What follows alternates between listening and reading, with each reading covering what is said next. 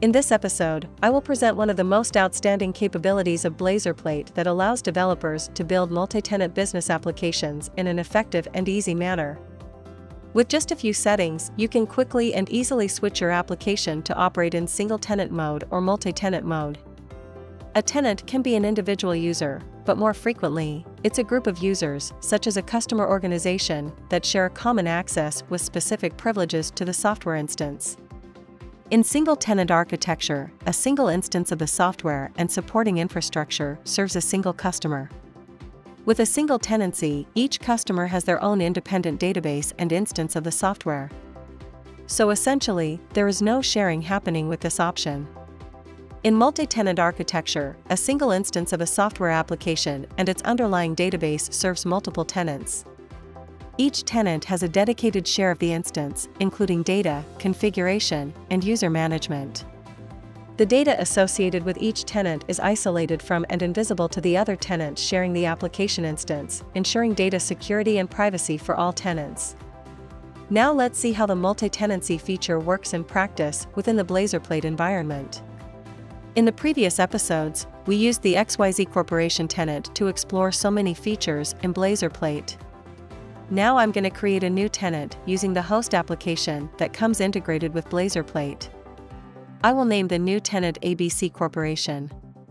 During the tenant creation process, the system will see the tenant database with some default objects, such as the default users, roles, and permissions. In many multi-tenant web applications, a domain name can be used as a way to identify a tenant, where each tenant accesses their environment via their own subdomain to help with routing requests and to provide a branded experience to your customers. BlazorPlate uses subdomains as a tenant identification strategy, and this is the most robust strategy and probably the most widely used. In the BlazorPlate development environment, you don't have to create a new subdomain for each tenant.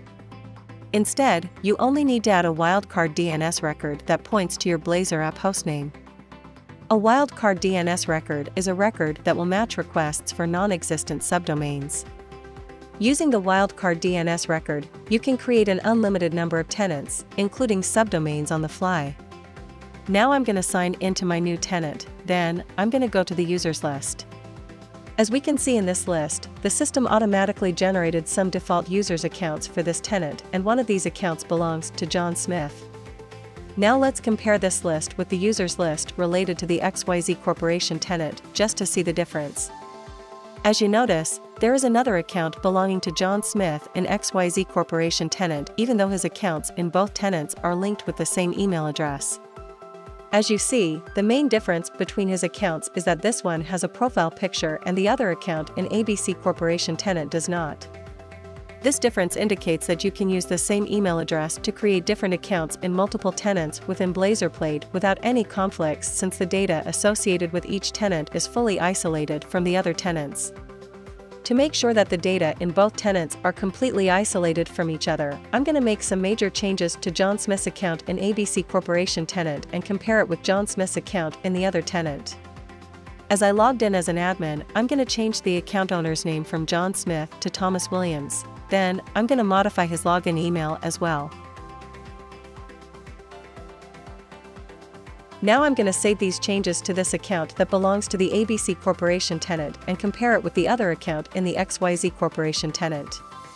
Therefore, I'm going to refresh the users list page in the XYZ Corporation tenant to make sure that John Smith's account is still intact.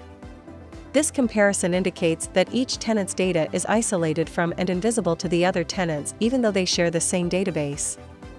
In BlazorPlate, data isolation is not only confined to simple data operations, but also takes place in every corner of the system. Let's take another example to prove that the policies and configurations for each tenant are also isolated. I'm going to force the new users who want to sign up for a new account in the ABC Corporation to use a complex password during registration, while allowing the new users to sign up for a new account in the XYZ Corporation using a simple password. Now I'm going to log out of both tenants and then, I'm going to sign up for a new account on ABC Corporation tenant using a complex password. However, in this case, the system should enforce password complexity rules and prevent me from signing up as the provided password doesn't comply with the tenant password policy. When signing up on XYZ Corporation tenant, the situation should be different. It should allow me to create a new account using a simple password according to the tenant password policy. As I mentioned before, with just a few settings, you can quickly and easily switch your application to operate in single-tenant mode or multi-tenant mode. So let's see how this could be done. I'm going to open up the BlazorPlate solution in Visual Studio. Then I'm going to open the app settings file within the Web API project. As we can see, the connection string points to a database called BinaryPlate. This database serves only a single tenant. In single-tenant mode, a single instance of the software serves a single customer, where each customer has their own database. In multi-tenant mode, a single instance of the application and its underlying database serves multiple tenants or customers. To force the system to operate in multi-tenant mode, I'm going to change the tenant mode value from 1 to 2. Now I'm going to create a multi-tenant database by generating a new migration script and executing it. Before executing the migration script, I want to make sure that I don't have any databases in my SQL Server. Now I'm going to execute the script to create our first shared database that supports multi-tenants. As the script was successfully executed, I'm going to check our newly created database to see how it supports multi-tenancy. So let's take a look at the applicants table, for example. When expanding the table columns node, we will see the tenant ID field, which is basically a unique identifier that represents the record owner.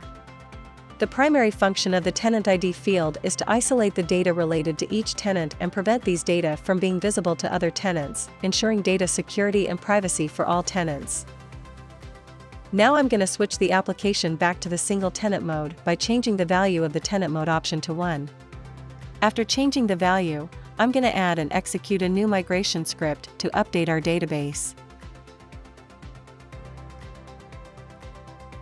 Now I'm going to refresh the database, and then I'm going to go back to the applicants table columns to see if there is any difference. As we notice, the tenant ID field does not exist because it is no longer needed in single tenant mode. Thank you for watching.